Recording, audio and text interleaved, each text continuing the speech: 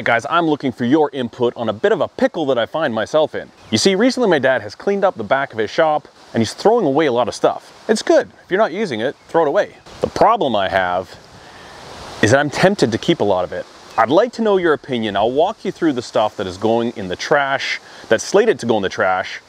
He told me anything I want, just take off this gooseneck trailer that he's loaded. And there's a lot of stuff that I can see future potential in. But at the same time, I don't want to be one of those guys, you know, you drive by those farms and they've just got like 40 vehicles piled out in the yard and just stuff piles up. So what does that guy do? Let me know what you think. Okay, let's take a look. So this is the trailer load that's slated to the trash. First thing up, we've got a plasma cutter. Now this is an old school plasma cutter. This is the first plasma cutter I ever used in my life. It's probably 30 years old. And frankly, I don't need a plasma cutter. I've got a better one, better technology, but it's a perfectly good working tool, I think. Next up is this. This is a sheet metal notcher.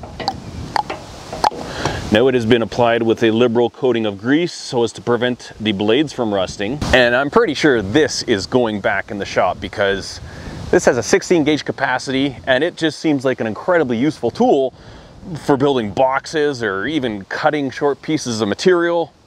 Why would you throw this out? This is a no-brainer. I'm keeping this. The next tool that he was thinking about throwing out is this. A metal cutting bandsaw. Now, sure, it's a little bit janky, it's been out in the weather, but a little elbow grease, a little TLC, I think this thing should get going really, really well. And ultimately, to have a metal cutting bandsaw in a shop is like, yaha. That I definitely think I will keep. I can still get blades for it. Everything works on it. Again, a little love and care. Yeah, I've got room for this thing. This will be a great tool to have. Now, the areas where it gets interesting. What are you doing, cat? Okay, the areas where it gets interesting are these pieces of equipment right here. Now what these are old airport baggage diverters.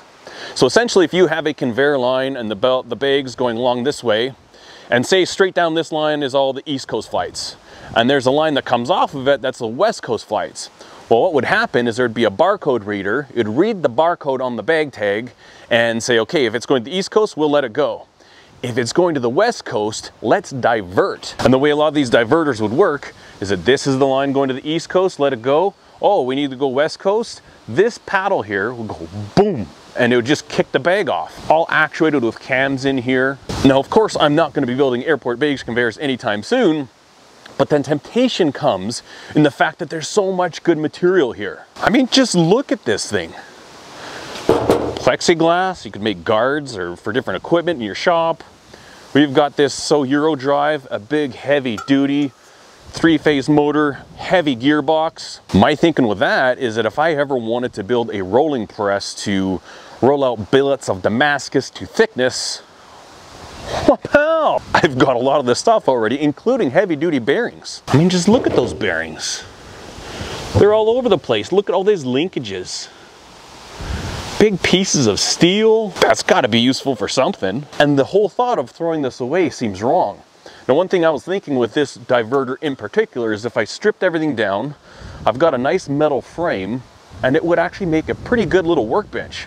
I've been wanting a workbench recently to build a custom knife sharpening station where I could have all my different knife sharpening accoutrements laid out, ready to go. So depending on the type of knife that I'm making, the way that I'd like to sharpen it, I could just come and they would all be set out and boom, I could just sharpen until my heart is content.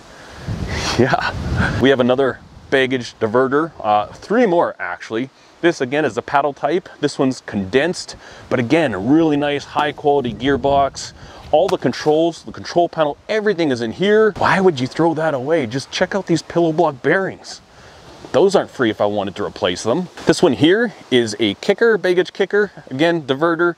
This one is all pneumatic though. All the valves and relays are inside of here. We've got a really nice heavy duty pneumatic cylinder.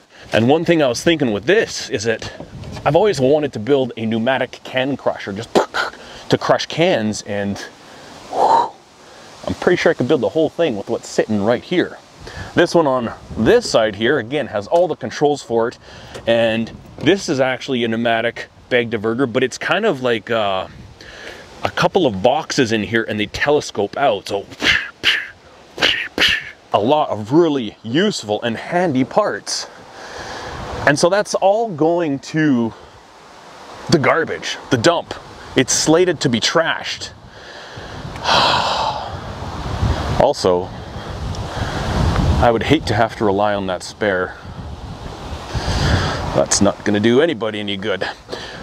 Now the problem that I'm having is, and I'd like your input, I don't know if this is really a problem or maybe I'm just overthinking. I've got the room, I mean I've got a barn where I can store this stuff. I also have the shop, so it's not like this stuff's going to be sitting outside the elements.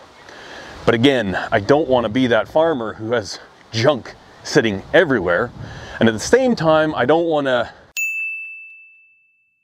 you know, embark on a project in a couple months' time and be like, oh man, now I've got to go buy all this material. This was all material that I literally just let go to the trash. So if you were in my situation, okay, storage is not an issue, what would you do? It's tough, isn't it? Tough decisions. You know, a couple of videos ago, I talked about the mezzanine and how I wanted to get that whole area cleared up, and it still hasn't happened. So I'm kind of like, okay, you know, the stuff that you do have, you don't even have a grasp on it yet. It's out of control. Why would you add more? But the other thing I was thinking is if I took the time and properly took apart all those components, you know, break them down, you know, take the bearings off and store them on shelves. If I take those pneumatic cylinders, store those properly, all the components, controls, get everything inventoried, I basically would have like a nice little shopping section for building stuff. Or is it going to turn into something that I just never, ever use? I don't know, and it's a tough one. Where are you guys at? If you were in this situation, would you keep the stuff, maybe just some of the stuff? Or would you just say, hey, you know what? It is not worth it. Get rid of all the junk that you don't need in your life. Tough decisions. I really look forward to your input. Cheers.